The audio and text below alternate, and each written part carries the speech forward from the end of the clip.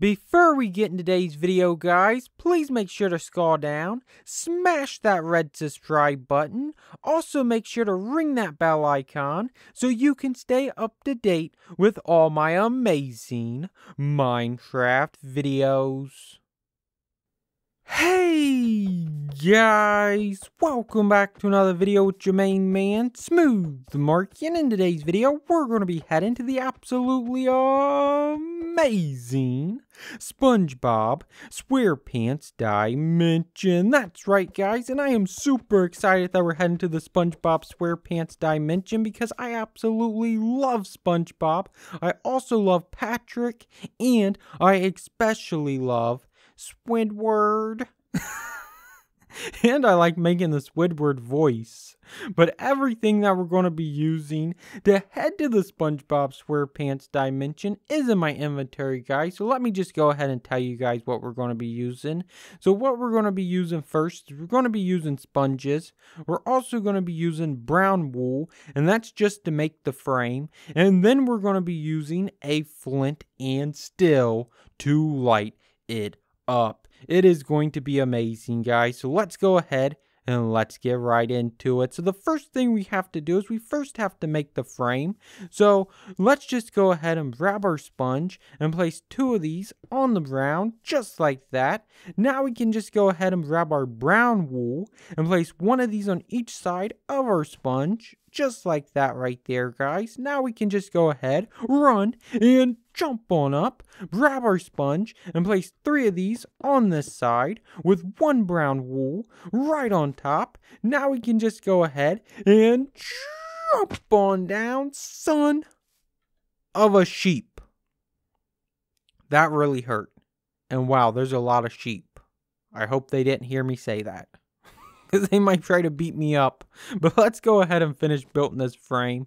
So now we just have to go ahead and snatch our sponge and place 3 of these on this side, and then place 2 smack dab right in the middle, and then place 1 brown wool right on the edge, guys. Now we are completely done building the frame. So now we can do the fun part, guys, which is run and jump on down and take a look at our amazing frame we just created, guys. That really does look amazing. And thankfully I did it right. Thankfully I did it right. Because I could have really messed that up if I built it wrong. But now it's time, after we have built the frame, to do the amazing part, which is light it up with our flint and steel, guys. This is going to be so amazing. So let's go ahead and let's light this baby up. Boom! Oh my God, guys. That looks so amazing. You know what? It's time. It's time to head into the SpongeBob SquarePants Dimension. I hope I get to meet up with Squidward and maybe even touch his nose. Oh my God, guys. If Squidward lets me touch his nose, I'll probably just die right there on the spot. But wow, this is the dimension. And right here's the Krusty Krab. I wonder if SpongeBob or Squidward's working. No, it looks empty. But this is usually where Squidward would be. He'd just be sitting here like, I hate my life, I hate this job, and I especially hate SpongeBob. Yeah, he's a crybaby. He really is. I'm surprised he hasn't got fired yet. But let's go ahead and see if SpongeBob's back here in the kitchen. And no, he's not back here in the kitchen. He isn't in the freezer either. Although one time he did get stuck in the freezer. It was actually pretty sad because he turned into basically like a snowman. But let's go ahead and let's head on over to their homes, because they're probably definitely in their homes. Whose home should we head to first? You know what?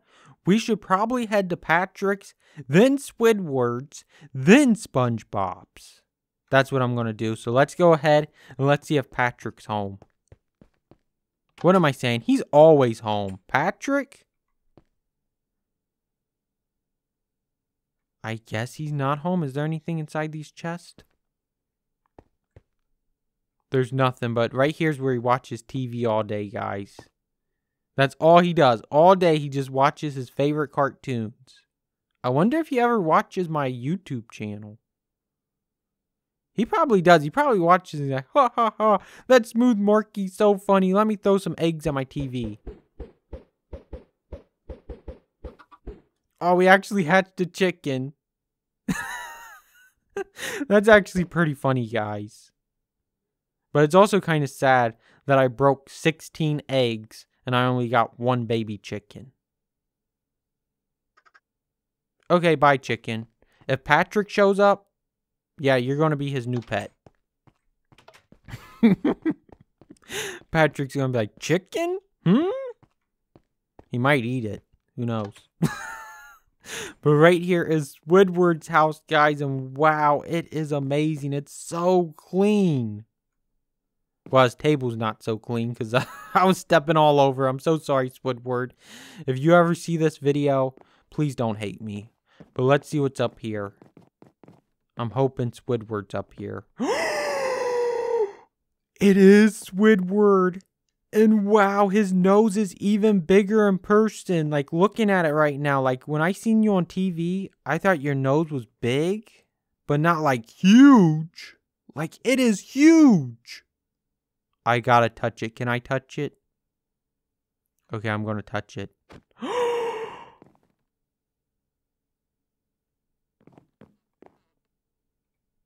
I'm speechless. I am speechless right now. But right here's his bed, guys. This is where he sleeps. I know he's a little shy right now, but that's just because he probably don't know who I am. And I was also coming at him like a maniac trying to touch his nose. So it's understandable. It's definitely understandable.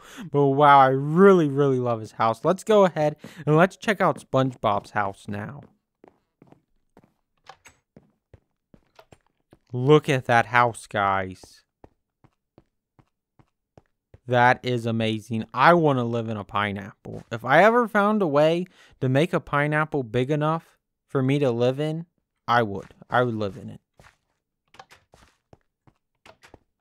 Wow, this place is amazing. This is where SpongeBob sits down and watches his TV.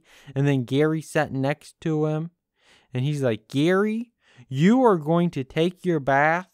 And you are going to like it. But Gary never takes his bath, so it doesn't matter. What does this say? SpongeBob ride? Wow, that seemed pretty fun. He tricked me.